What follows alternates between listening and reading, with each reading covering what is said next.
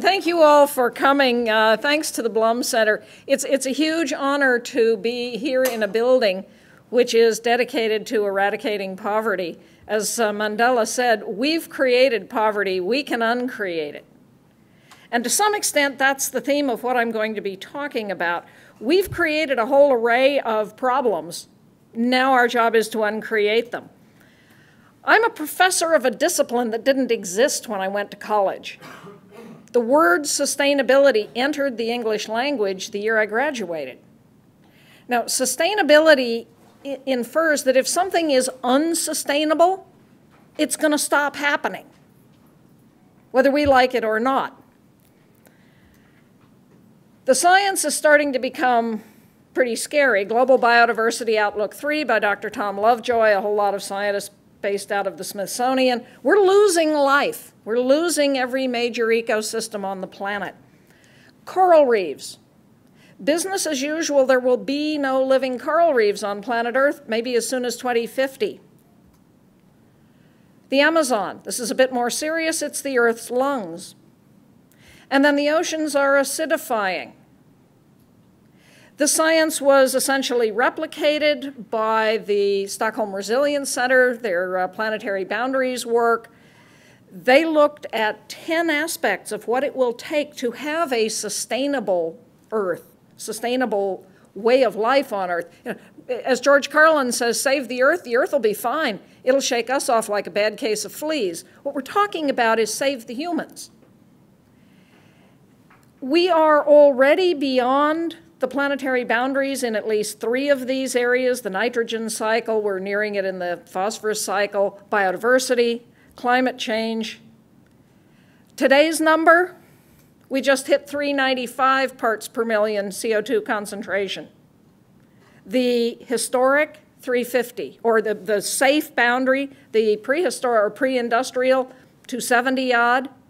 So we are beyond the limits in many respects. When the economists say climate change is real, maybe it's real. The New Yorkers certainly had a rather rude surprise at LaGuardia in the subways. Now, in a sense, it shouldn't have been a surprise. Architecture 2030 pointed out that with sea level rise and with storm surges, you will flood a good bit of Manhattan. And that's about precisely what flooded. The trouble is it's a few years early. Oh, and y'all are going to have a little problem in this part of the world as well. The IEA and OECD being the growth booster club of the rich nations, IEA being the International Energy Agency, 2 outfits that have always said, no limits, go for it, grow, grow, grow, drill, baby, drill. In the last year, both came out and said, if world leaders don't put climate protection in place, by 2017, we lock in 6 degrees C warming. Sorry, they said, we've already locked in 2 degrees C. And anybody know where we're at now? 0.8. 2 degrees C is locked in. I mean, we're risking roasted Earth. Africa will probably be hit the worst. Arid and semi-arid land extending, species going extinct. By 2020, perhaps as many as 250 million people with water shortages. Dadaab, the refugee camp in the north of Africa. 100,000 people. And Oxfam now reckons there are 18 million at risk of starvation in the north of Africa. Goldman Sachs says water is the petroleum of the next decade. Worldwide water use doubling every 21 years. Oh, and now there's fracking. We've figured out a new way to waste water. These things all interrelate. Food, water, energy. Remember, it was a food riot in Tunisia that kicked off the Arab Spring. And the UN says by 2030, we're going to need 50% more food, 45% more energy, 30% more water on a finite planet. Steve Chu, by the end of the century, California, the nation's salad bowl, could be a dust bowl. And he said, I'm not quite sure what the cities are going to do. Yes, the science is uncertain. It's what science is, we argue. Here's the science I like on climate change. And let me argue that it doesn't matter. Now, I say that with all deference to the great climate scientists, many of them on this campus, who are spending their lives trying to get their models to catch up with observed reality. But let's assume it's a hoax. Don't go to Vegas on the odds of that being true. But it turns out if all you are is a profit-maximizing capitalist, you'll do exactly what you'd do if you were scared to death about climate change, because we know how to solve this one at a profit, and it's what the smart companies are doing. And that's the basic thesis of the book that Alice mentioned, The Way Out, kickstarting capitalism to save our economic ass. Because the leaders in bringing to market disruptive innovation around ways to reduce our emissions of carbon are financially outperforming the companies that don't. The companies that are the leaders in reporting to the Carbon Disclosure Project, this is a group of kids out of the UK who about 10 years ago started sending out to the biggest companies on earth a little survey. What's your carbon footprint? Who died and made them God? As you might imagine, for a few years, everybody ignored them. Well, they're backed by institutional investors with now $83 trillion in assets, asking that question. If you want to go to the capital marketplace, you might want to answer their questions. So they're now keeping an index of the leading companies. They had twice the average total return, 2005 to 2011, right through the recession. These companies are winning. There are now 45 separate studies showing that the companies that are the leaders in environment, social, and good governance policy have, take your pick, 25% higher stock value, the fastest growing stock value, well protected from value erosion, even in a down economy. Harvard, sustainability is not the burden on the bottom line it was thought to be, it is the touchstone of all of innovation. And in the future, only companies that make it a goal will achieve competitive advantage. When those wild-eyed environmentalists at Goldman Sachs tell you that the companies that are leading have 25% higher stock value, there's a business case here. Why? We don't know.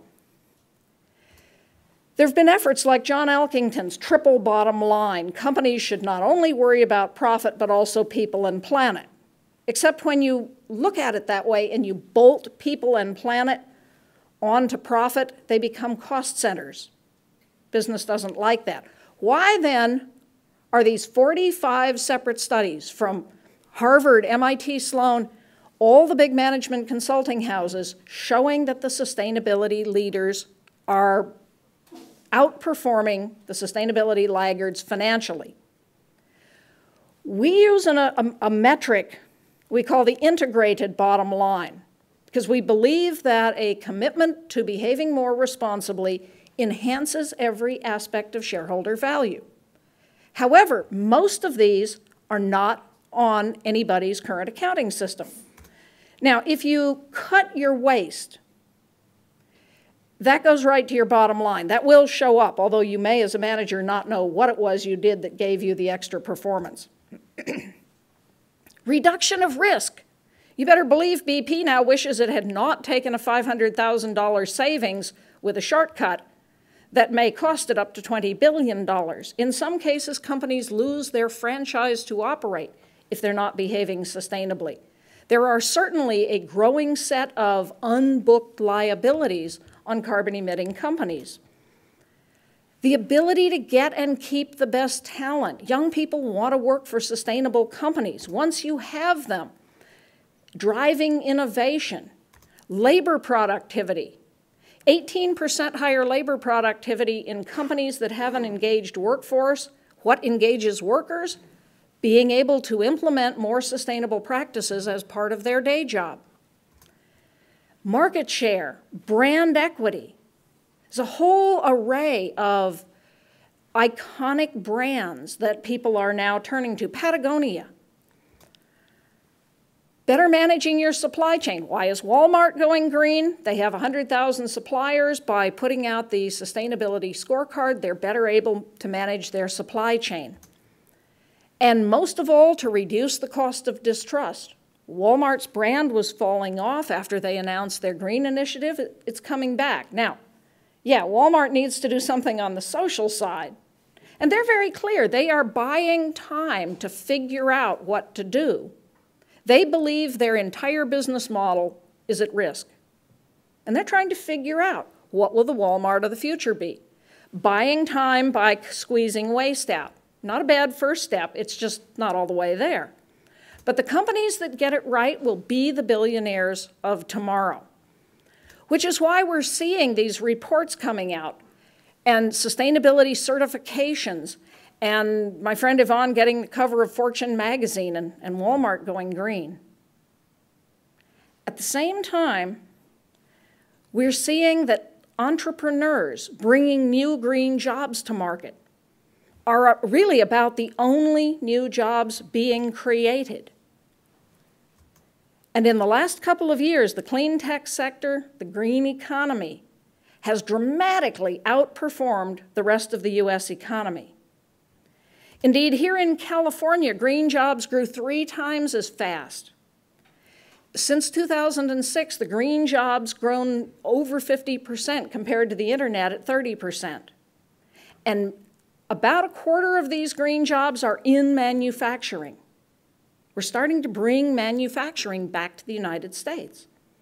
And I'll be talking on Friday about some tools that we have of, if you want to bring these jobs, how do you do it? What policy measures do you put in place in your community to make this happen? But the Kauffman Foundation has laid to rest that myth that it's the rich, it's the big companies that give us jobs. No, it's not. In all but 7 years, since 1977, the big companies have been net job destroyers. It's the little companies, it's the startups, it's the entrepreneurs. So people like Peter Diamandis are saying, let's entrepreneur our way out of these challenges. In nature, carbon is not the world's greatest poison, it's the building block of all of life. So little companies like Calera, misting seawater through the flue gas of a natural gas plant to make a cement-like compound, because that's how nature, with coral reefs, makes limestone. Indeed, learning from Janine Benyus and this marvelous concept of biomimicry, how does nature do business? Nature makes a wide array of products and services, very differently than we do. Nature doesn't run on big flows of fossil energy, it runs on sunlight. Manufacturing near to something that's alive at ambient temperature with no waste, shopping locally, and just out, Earth's operating conditions. The biomimics are starting to draw from their study of how what nature does can inform how you manufacture something, to put forth a whole set of principles. Things like evolve to survive, replicate strategies that work. There's an idea. Resilience, low energy processes, adapting to changing conditions. This is something humans are going to get really good at. We're a little past the ability to only mitigate climate change. We're going to get to adapt. As John Holdren has said many times, we will mitigate, adapt, and suffer. The relative proportions depend on how good we get at the early ones. Life-friendly chemistry. Nature does chemistry in water. Be locally attuned and responsive. Integrate development with growth. Janine has extracted these basic ones out, and I like the last one, tap the power of limits. Limits. Who said this? New limits to growth, reviving Malthusian fears, the record high prices for commodities. It was the Wall Street Journal. And check out the date. 6 months before the '08 collapse. I wonder if there's a connection. Les Brown points out if China continues to grow economically at the rate that it has and uses resources as efficiently as the United States, it's now fourfold less efficient. By 2030, it's going to want more oil than the world now lifts or can ever lift, and more cars, coal, cotton, concrete, copper. Okay, the future's not possible. When you realize the future's not possible, you're looking at what Royal Dutch Shell calls a driver of change. It's gonna change. We may not now know how, but what this is an enormous opportunity. Now remember that nature innovates within limits. Remember that old book, Limits to Growth? It was wrong, yeah? Maybe not. This was done about a year ago, published in the Smithsonian Magazine. Some people were so unkind as to go back and look at those original projections. Everybody said, well, we haven't collapsed yet. No, but we're right on track. This is sobering. This is what we're up against. And remember, if something is unsustainable, it's gonna stop. Jonathan Porritt, quoting Sir John Beddington, Chief Scientist of the United Kingdom, after the '08 collapse, suggested that there is a connection between the fundamental unsustainability of the way that we do business and the economic collapse. Sure enough, we had an economic collapse. I don't think any of us want to go through '08, '09 again. And what they're saying is the problem is that we have this economic stagnation. Consumer spending is down because jobs and wages are down. In fact, 70% of our economy runs on consumption. Okay, this is going to be a nice trick. How do we turn this around? And the FT was so unkind as to say that it's the zombie American consumer. We're not buying enough stuff. Again, if the way in which we manage businesses is based on an accounting system that is ignoring this integrated bottom line concept of how do we drive enhanced core business value through sustainability, I think our total economic system is measuring the wrong things. What we're getting is this cascading collapse with governments at risk or falling. Greece, Italy, Spain, and unemployment. Spain at the top, Greece, the little dotted lines, various other countries. We now have 200 million people unemployed, underemployed around the world. And we're told the answer is austerity. One thing that's now quite clear, austerity will drive down gross national product, gross domestic product. What is gross national product? It's how we do the accounting of the world. Are we getting better off or worse off? Schopenhauer said the task is not so much to see what no one has yet seen, but to think what no one has yet thought about that which everybody sees. We need a new paradigm. There is probably no way out of this paradigm that unless we all consume like crazy, we're going to crash the economy. Bobby Kennedy, years ago, said, even if we erase material poverty, we have to confront the poverty of satisfaction, purpose, and dignity. He said, for too long, we've surrendered personal excellence and community values to the mere accumulation of things. Our gross national product counts air pollution and advertising and ambulances and jails, destruction of the redwood, napalm, nuclear warheads, armored cars, TV programs that glorify violence. It does not count the health of our children, the quality of education, the joy of their play, beauty of our poetry, the strength of our marriages, intelligence, integrity. It measures everything, in short, except that which makes life worthwhile. So what is this metric to which we are all enslaved, gross national product? It turns out it's like a heat gauge in a car. It measures the speed of throughput of stuff in the economy. Now, a heat gauge in a car is a useful measure, but as Joe Stiglitz pointed out when he was asked by Sarkozy to think if there might be a better way to keep the national accounts of France, it's an inadequate measure if you want to drive from here to there. You need a few other gauges. And folk are starting to develop them. Gross national product has been steadily going up, but our happiness, as measured by the genuine progress indicator, the forerunner of which was created right here in Berkeley by a man named Ted Halstead.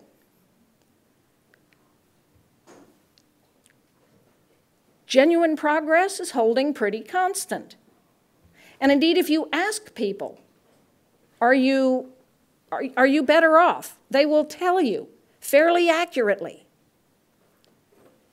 And so if you look around the world at happiness measures compared to GDP, there's no correlation. The US is perhaps the biggest loser. Indonesia may be the biggest winner. Costa Rica is said to be the happiest country. In this country, Hawaii is said to be the happiest state. Hang loose. But if we're going to work our way out of the challenges facing us, and they are sobering and they are proximate, this stuff is staring us in the face, we are going to have to fundamentally rethink a lot of this stuff. Stop counting consumption of natural capital as if it were income. Herman Daly, who was the chief economist at the World Bank, said this when he quit the bank. He said, income is the maximum amount that a society can consume this year and consume the same next year. We are eating down our store of natural capital. That's what Global Biodiversity 3 showed us. National balance of payments accounting counts exports of depleted capital as if it were income. This is an accounting error. We need to maximize the productivity of natural capital in the short run and invest in increasing it over the long run. Productivity of natural capital, said another way, is resource productivity. Move away from the ideology of global economic integration. Seek domestic production for internal markets. There's a very important role for government in doing this. It's a bit like a bad light bulb joke. How many economists does it take to screw in a light bulb? None. The free market will do it. No.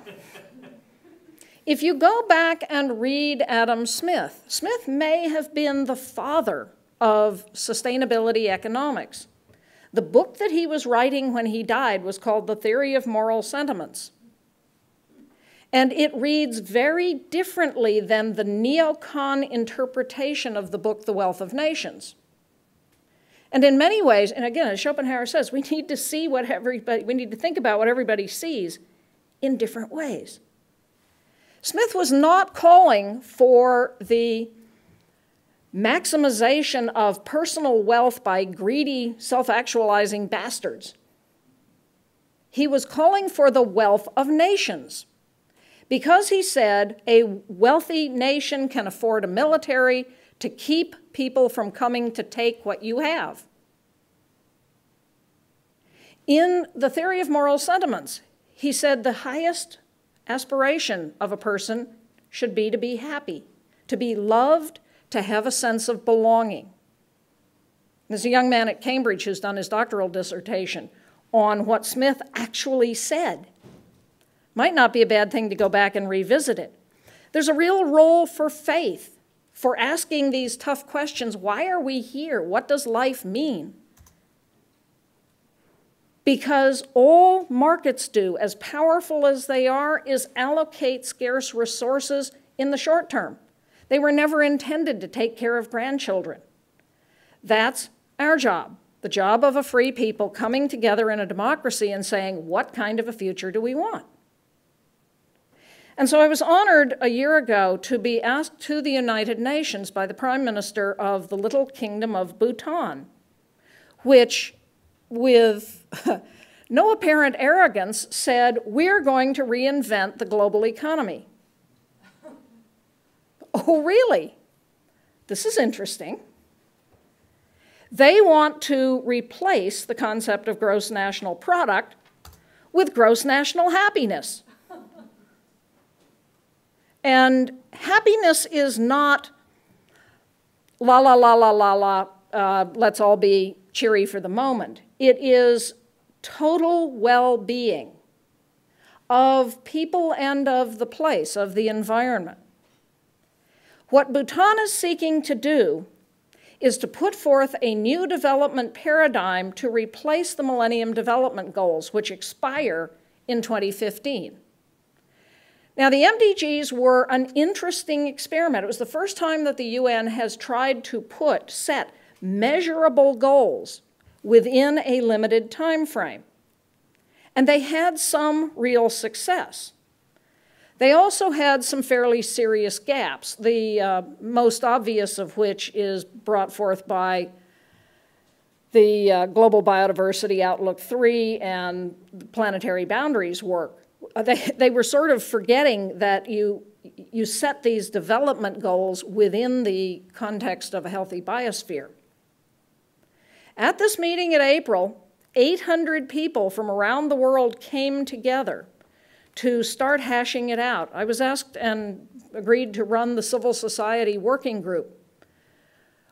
Over 50 leaders, again, from around the world of every segment of civil society that you can imagine, talking about how do we build a global movement to promote gross national happiness based on systems understanding, clearly transdisciplinary, and solution-focused. So a month ago, we were asked to trek to Bhutan itself and flew in on the King's airline, Druk Air, taken to Thimphu, the capital. Bhutan's a very poor country. And yet the king, the fourth king, a few years back, said to everybody, there are people in our country with more land than they need. I have more land than I need.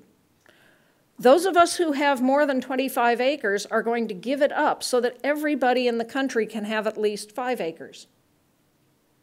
And we are going to have all of our agriculture be organic. And we are going to measure the success of our country on gross national happiness. They have a set of 9 domains and then have set a bunch of indicators within them. And it's interesting, in Bhutan, even the Coke ads are about happiness. We were invited to the Prime Minister's Conference Center for a meeting of the International Expert Working Group for the New Development Paradigm. This was convened and the intellectual architecture put together by Dr. Robert Costanza, Dr. Ida Kubashevsky. The meeting was chaired by Jackie McGlade, who's run the EU Environment Agency.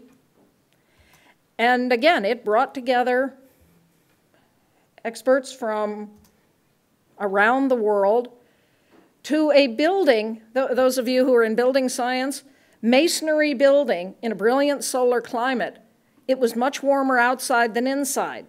The building was cold soaked. And so people were wearing every bit of clothing they had and then going outside whenever they had the opportunity.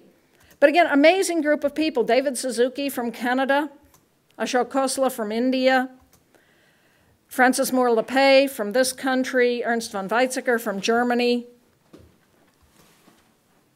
all to meet with the Prime Minister, the various ministers of Bhutan, to try to get at this question, as John de Graaf puts it, what's the economy for?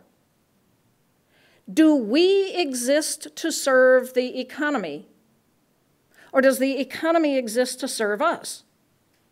You might remember after 9/11, we were invited to go shopping. And it was actually, as venal as it seems, it was actually right.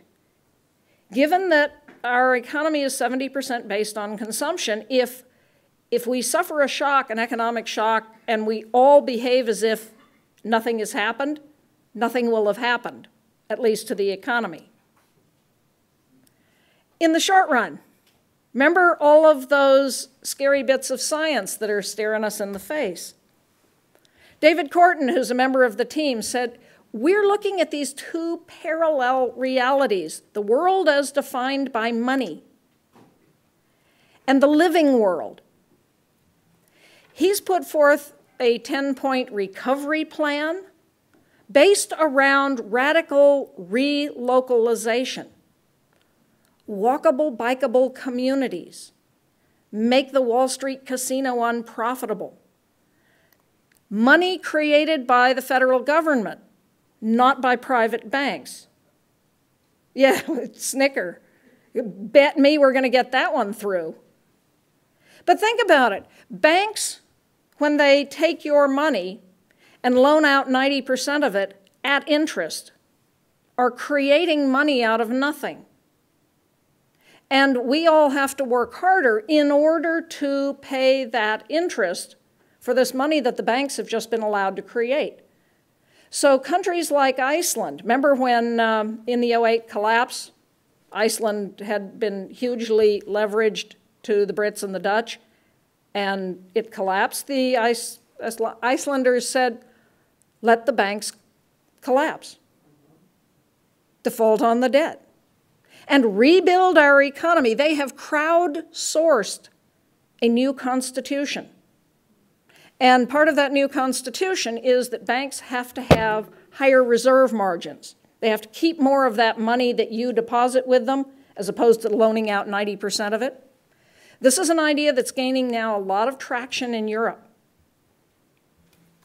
Vandana Shiva of India, who's another member of the International Working Group, said you have a choice between living economies or killing economies or dying economies.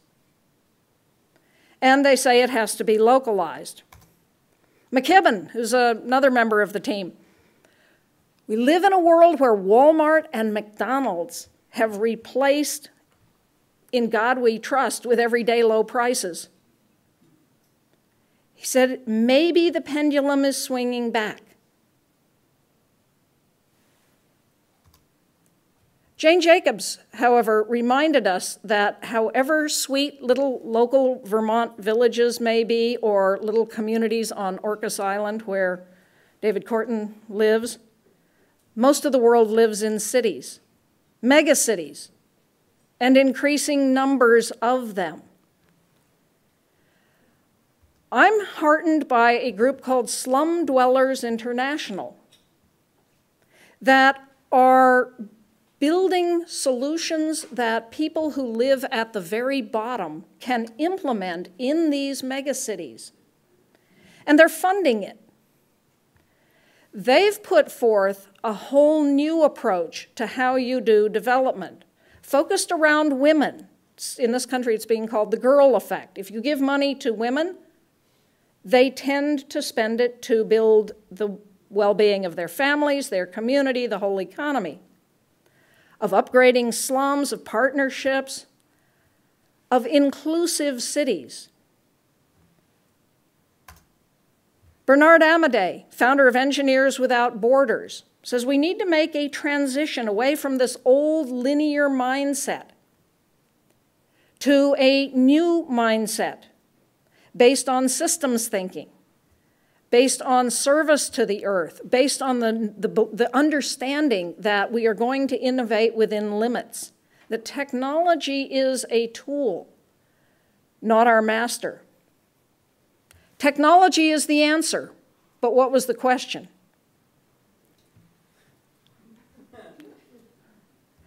And I argued to the Prime Minister that there has to be a business case, that there is a business case that we are now finding with these big companies, that again, the most profitable ones or the faster growing ones are the ones that are implementing more sustainable practices. The first really to prove this was Ray Anderson, who said, what's the business case for ending life on Earth? He set what he called Mission Zero. Zero impact, zero footprint. And his emissions, the company's emissions, are down 82% in absolute tonnages. Waste is down, renewable energy use is up. And check it out, profits are up 2/3.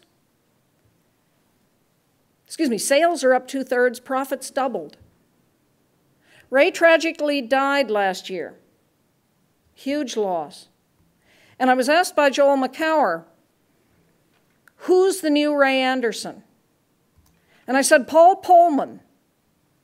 Polman runs this little startup called Unilever. In 2011, Paul announced he was not going to report quarterly to Wall Street. His profits went down 10% immediately. And he said, I respect those of you who have sold as human beings, but if you believe that my managing your company on a short term, on a quarterly basis is good for the building of core business value, thank you, I don't want you as my owners. His stock value is now up 17%, his profits are doubled. He's announced Unilever's Sustainable Living Plan. Cut their impact in half by 2020. It's not quite as ambitious as Ray's work at Interface, but then Ray started back in the 90s. And Unilever's a little bigger. Source 100% of every feedstock that comes from something grown from sustainable agriculture. I said to the Prime Minister of Bhutan, you might want to talk to Unilever. And lift 1 billion people out of poverty. Not a bad goal. Why are these companies making these kinds of pledges? I know in Ray's case, it was a moral experience. He read Paul Hawken's book, Ecology of Commerce, and he described the experience as a spear in his chest. And to him, it was an epiphany that business as conventionally done was killing the planet. And he said, my company is going to be the first company of the next industrial revolution. I've not met yet with Paul, so I don't know why he did it as a human being, but I do know that it's good business. 96% of young workers want to work for a green company. And I think we're at this interesting time in which those of us who have been doing this work since we were wild-eyed young activists are now starting to take over institutions, are starting to come into power. And behind us is a whole cadre of young people who are looking at the future and saying, do I have a future? We're going to change this. We may be at this moment in time when dramatic changes can happen. Gandhi called it a teachable moment, when a window opens and you can tremendously transform everything. Bhutan has called for a new Bretton Woods conference, which we all said, well, it'll have to be named Bhutan Woods. And my job now is to, with Josh Farley, the ecological economist, by June, is to lay out the intellectual architecture for a new economic paradigm. And one of the reasons I wanted to have this talk here with you is to say, help! We need help. We need your ideas. And I've laid out some of the thinking. We've got this international expert working group. But in truth, when it came down to it and we actually sat down and started putting fingers to computer keys, the answers were pretty thin. So if any of you are working on anything that pertains to this, if you know anybody here on campus, if you know anybody anywhere about the wild world, please, I can use their ideas.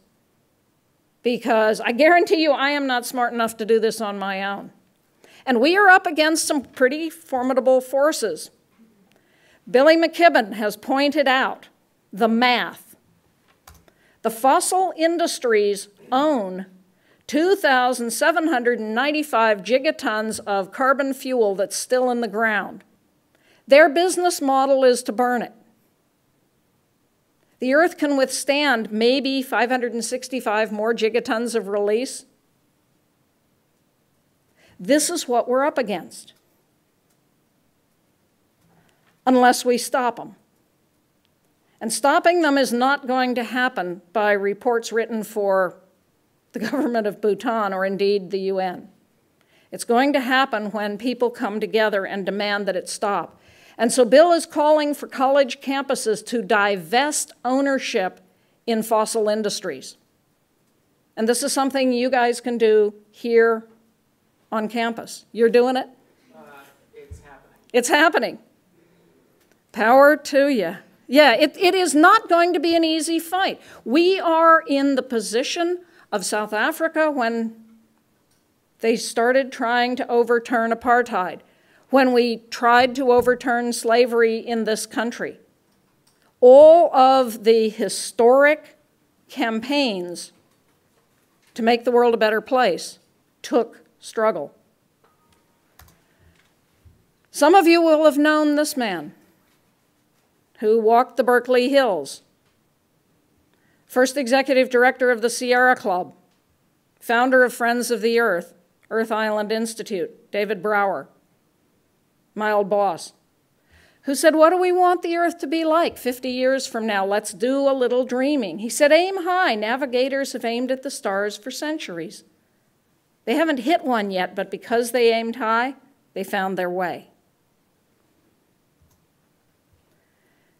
This is the only place in all the universe we know of where there is life, and we're the only ones who can take care of it. So again, I invite you, I implore you, if you have ideas about how we transform the global economy, I want to hear them. Thank you very much.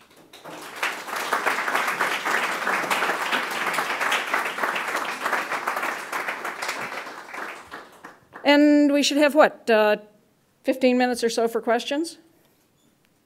One in the back. And we're recording this, so if we could, I didn't use it earlier, but if you wouldn't mind using the microphone. Thank you very much for the talk. My name is Pierce Gordon. I'm part of the Energy and Resources group here on campus. How are you doing? Excellent. So specifically dealing with what you just brought up about divestment, I wanted to know, I'm not sure if there's anybody that would know better in the room, if there are, even though they change around consistently, amalgamated statistics for how intricately involved, how much money is in different schools at different times, from oil companies or from specific fossil fuel companies, so that people can have an idea of what would be the impacts for particular versions of divestment. Do you know better than I do? Maybe for Berkeley. Let's bring the microphone up. Oh, I need a microphone? Yeah, because it's being filmed. we're taping it. Specifically for Berkeley, a few weeks ago, some very talented undergrads pass through the ASUC here, the student government, that we are going to, that they pass a resolution that UC Berkeley should divest from fossil fuel companies. With that being said, the only real power the ASUC has is over their own money, so they've started investing, like divesting their several millions of dollars from the fossil fuel companies. That is being also done in conjunction with movements. I think Swarthmore is involved on the East Coast, and I think UC Irvine, don't quote me on that. 2 other UCs that have voted to do this. I would estimate that the heart of your question is how much of an impact does that make? I'm going to say financially, I would estimate not that much in terms of global investments in the fossil fuel companies.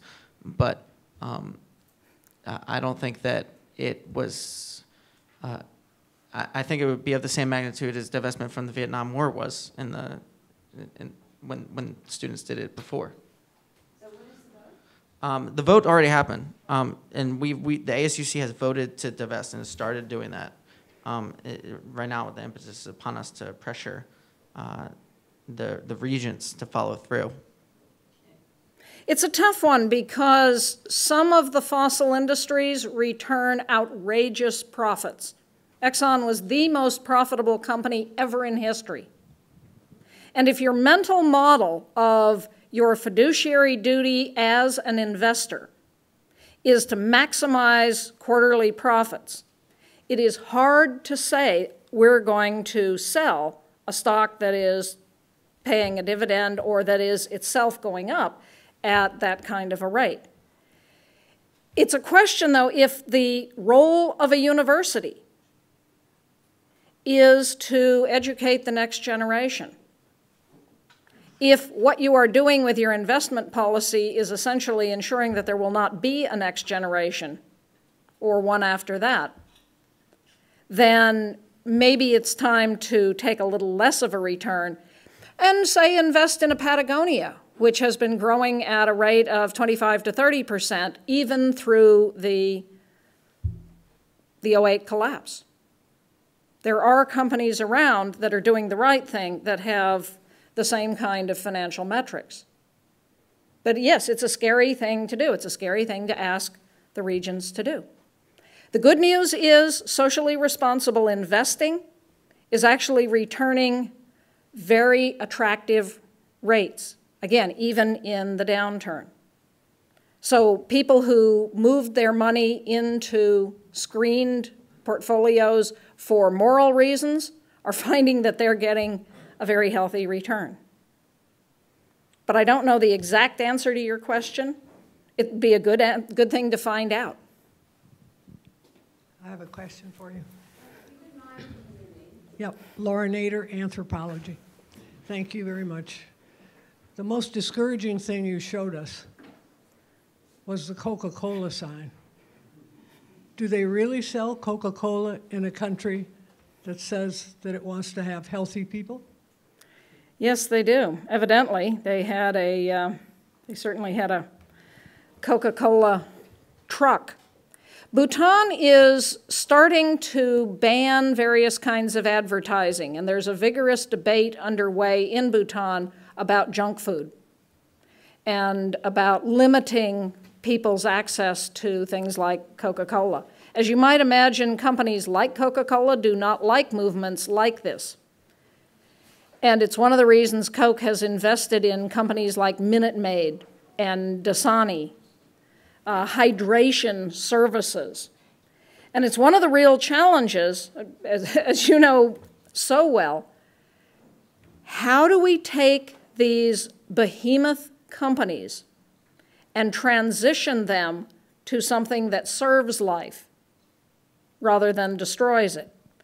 It is, I think, a tough ask to the Cokes and the Walmarts, please just go away.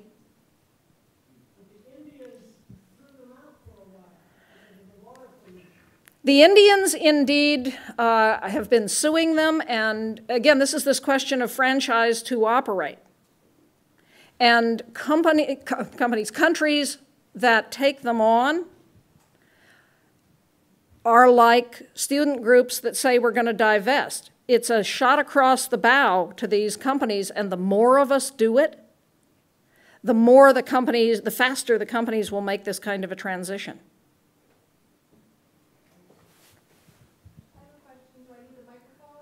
Yes, please. Oh, sorry, you're next. Sorry. Hi, Linda Gross, and I teach fashion and sustainability at California College of the Arts. And my question for you was, well, there's a couple of things. I guess a couple of short comments, hopefully short. Just back to the person's comment from UC Berkeley, I think one of the issues that we have when he said, you know, how much of an impact are we having? Not very much. And surely what we need to do is build a new lexicon or new measures for what we're doing. And certainly in design, we're measured by the number of units our designs sell, you know, and the profits that come back to the companies that we work for. And yet we can educate, inspire, engage people to change, you know. So there's different measures that straight away we need to be putting in place so that we can talk in that language so that we're not compared with an old model. So that's one thing. And then I wanted, you know, I understand, you know, Patagonia comes up a lot as a good company, and certainly in a certain model of company that's selling individual units for sale at increasing volumes and speeds. It's a good example. And I wonder if we can start to create a bucket that completely new models can go into, like, for example, a Goodwill Industries model, where they take the waste, they resell it, 85% of the profit that comes from that goes back in to get people who are underserved in the community into good-paying jobs. So they pull things out of the landfill, people off welfare. It benefits more individuals, community, all at once. And it's not this either-or. It's not 1% for the planet. The bigger they grow, the more beneficiaries there are, and the more everybody benefits. And that's the kind of inspirational model, I think, you know, that really, it just completely, it leapfrogs. So I just wanted to put out there, too, just the role for design and CCA coming together with business folks to sort of leapfrog, you know, these ideas and innovations. And you started an Echo collection, right?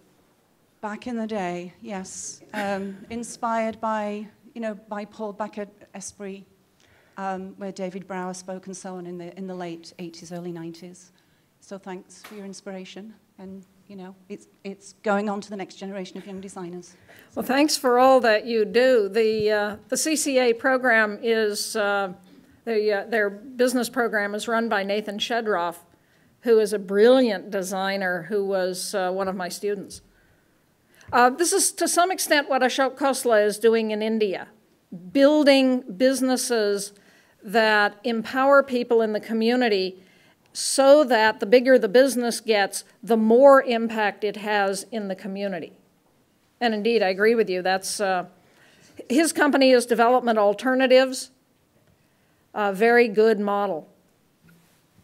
Hi, my name is Alex Legata. So I don't know if you heard, there was a fascinating debate. I believe it took place at the Commonwealth Club in San Francisco between Bill McKibben and the former VP for Shell Oil. And in the beginning, towards the beginning of the debate, Bill McKibben is talking all about climate change in his latest article on the terrifying new math. And the former vice president for Shell Oil says, you know, I'm not a scientist, and you know, the burning of fossil fuels with rising CO2 contents, I'm really not sure there's a relationship. And Bill McKibben said to him, you know, for you to say this in this public forum, in this day and age, quite frankly, is unacceptable. And he got a standing ovation. So that was a provocative moment. And then towards the end of the debate, which is when the debate got really interesting for me, the former vice president of VP acknowledged, he's like, yes, we know there's a problem. We know there's a big problem. He's like, but people are not going to change their ways. People are going to drive their cars, and so we want a piece of the action. And it was essentially the two truths, the dichotomy. You know, people are not going to give up their cars and that lifestyle that they've grown accustomed to. And therein lies the challenge, I think. But an interesting little tidbit, I just got my PG&E bill last night, and it was cheaper. And I was like, why is it cheaper than most months? And they said, because you have declined your usage of energy, we're giving you a rebate. So we've deducted 12% from your electric bill. And so I just had the epiphany right now, what if car insurance companies or, if you can show them you are driving less or consuming less oil, would also give you a rebate? I don't know. But in the UK, AXA does just that. Oh, well, that's wonderful. The insurance industry is one of these industries that is interesting because they are so at risk from climate change. And so a man named Jeremy Leggett, who used to be with Greenpeace, I think he's now in the UK government, has been working with the insurance industry, getting them to realize we ought to be doing everything in our power to encourage our customers to drive less, to use alternate modes of transit, to do anything that reduces the risk to us of climate change. Yeah, it's perfect. I'm Tom Lent, Policy Director for the Healthy Building Network, also an ex-Greenpeacer like Jeremy. And it's segueing really from what you talked about and what you're both talking about. I think signaling people, getting information to people's hands is vastly underrated. And we tend to dismiss, say people are never going to give up their cars. They don't really care when it comes right down to it. But we're running a big test of that in the building material industry right now, where we're campaigning for radical transparency, basically, on the toxics issue, which is the core issue my organization works in, getting the toxics out of building materials. On the principle that people who are designing buildings and owning buildings want to know what's in their materials and will act differently. We'll make different purchases. We'll get into conversations with manufacturers about how they design and their materials if they have the information about whether there's a carcinogen in the glue that holds this table together. Short answer, yes. Yeah, and that's what we're seeing. I mean, we've seen that we've gone through several iterations already in the building industry with different parts of this, and now we're taking it to another level. I think that the same thing can work in climate change and elsewhere, that people do care both about their personal impact and about their global impact, and as much as anything, it's just not being able to see how your decisions, whether it's a small purchase at the store or whether it's a large decision about where your business is going or how your house is going to be designed, that can make a difference. Thank you for what you're doing. In the back, three of them. I'll bring it. Which one? Who's Hi, my name is Neil Dasgupta. I just have a really quick question for you. This concept of green jobs and quantifying them in metrics came up throughout your talk, and I see a lot of different interpretations in the definition of green job, and I was wondering if you could give us some insight into how you choose which ones to believe and what sort of error bars there are on these sort of metrics. In many senses, these are very conservative numbers because there are two great categories of green jobs. There are the jobs doing something that greens the world. So either dealing with recycling or getting toxics out of buildings or building solar panels. And then there are the ordinary day jobs that most people do, where they, either because their company makes a commitment to it or they personally make a commitment to it, they begin to green what they're doing at work. And those jobs are not counted here. These count only making solar panels and building green buildings and recycling and a few other industries. So these are dramatically conservative numbers. Does that help? Pew Center has done some excellent work detailing out precisely what is a green job and what they count. Yes, sir. You mentioned the stock market. You mentioned Unilever as one good example of a company that refuses to report every quarterly, period. I think there is our biggest problem.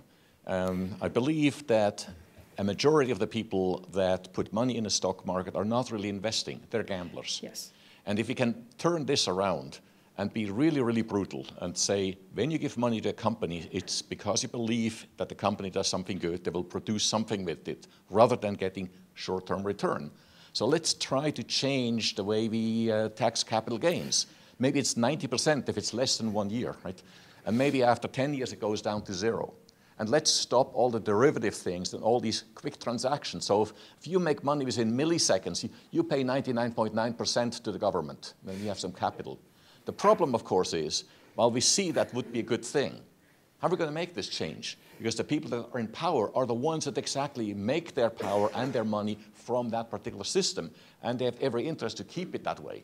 And that's where I'm kind of at the loss. How, even though many people see what should be done, how can we possibly get it done when we live in a democracy where it's not one person, one vote? It's like $1, one vote. Yes, we have a market democracy. I had a very interesting talk in Bhutan with Ernst von Weizsäcker. He was in the German Bundestag. He ran the Wuppertal Institute before that, author of the new book out, Factor 5. He and we collaborated on a book called Factor 4, and Ernst has taken it even further. He said what the Europeans are aiming at now is a provision where every year you take the efficiency gains of the year before and add a tax on use of whatever that resource was equal to the percentage of the efficiency gain. He says in the first industrial revolution, we ratcheted up labor productivity and wages. As productivity went up, the workers demanded higher wages, and we got to more or less a livable wage for a while. He said, how about we do this now with efficiency? The EU and China do a deal to put this in place. Both governments are looking for more revenue. Both governments are looking to drive increases in productivity. And just ignore the US for the meanwhile. And over time, 5 to 10 years, it will be demonstrated that this drives innovation, it provides revenue for governments, it incredibly drives resource productivity. Without resource productivity, China is in very serious trouble, and it knows it. And then the US companies that are increasingly being competitively disadvantaged will say, hey, wait, we want in on this deal too. And it will bring pressure on the US to begin to do something more intelligent. You're exactly right. If we had some ham, we could have some ham and eggs if we had some eggs. If we could get the kind of policy that we need, we might not need it. And how do you get a Congress that is so deadlocked that it'll allow a damn sequester to go into place, which it itself said it put in place to force it to do something? I mean, what hope do we have of a new economic transformation? So it's one of the reasons that I'm excited that this group is an international expert working group. We now have the ability across a wide array of nations to look at what policy initiatives could be put in place in Europe, in China, in India, in Africa, in Latin America, that can begin to walk this forward in ways that are very visible to the US companies. And this was, again, my point to the Prime Minister. Until we get the companies at the table, we're not going to get the kind of change that we need to have. And so a brilliant woman named Amy Christensen, who used to be over at google.org, is working with the Prime Minister to bring, in 2014, to bring the best corporate leaders to Bhutan, to bring the corporates into this conversation. Maybe then we'll get some action, eh? Okay, 2 more questions. Claire. Thanks very much. This is, you can tell, inspiring everyone to sort of think forward and move ourselves. My name's Rob Knapp. I'm in physics and sustainable design. And I want to sort of go from the grand level you were just talking about now back to the sort of grassroots and micro. The mention about healthy building products dovetails with what I think is one of the most important developments now, which is an increased interest by all of us in where things come from. We've run an economy based on arm's length. I don't need to know, do I like this thing? That's all I need to know. But in fact, these days, we're beginning to realize we do want to know where things come from. And technically, with barcodes and big league computing and so forth, channeling that information and figuring out where things came from and what's in them is now available. We all, as users, have a giant task about what do we want to know. The world could drown us in information, but I think that's to promote that is one of the most promising global developments that's available to us. And to just learn how to use this information and make those decisions about purchasing or about preferences or about policy and practice that will be the micro steps out of which the transformation is made. Thank you. Thank you. I'm making a note of that. Okay. There's a company in Egypt called Sekim that does this. They're the only company ever to win the Right Livelihood Award. They are committed to lifting people out of poverty. They grow feedstocks for fiber, for cosmetics, chemicals, in a very barren part of the Egyptian desert. They provide 100% education, health, including a 4-year university, health care, child care for all of their workers and their families, and are a company that is organized around how do you lift people out of poverty. Every product they make comes with a little code.